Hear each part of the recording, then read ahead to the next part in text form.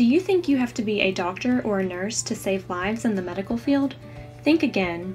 A biomedical equipment technology degree from Jefferson State Community College will give you the skills and knowledge to service medical equipment that saves lives.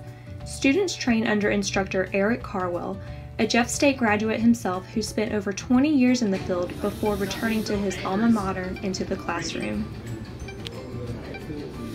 The Biomedical Equipment Technology program is where we train our students, both men and women, in a theoretical sense of what it takes to be a biomedical equipment technician, but as well as the hands-on aspect of it. So we give them both sides of it, the theoretical side as well as the hands-on side, so that they're well equipped to go out into the field and service high-end technical medical devices.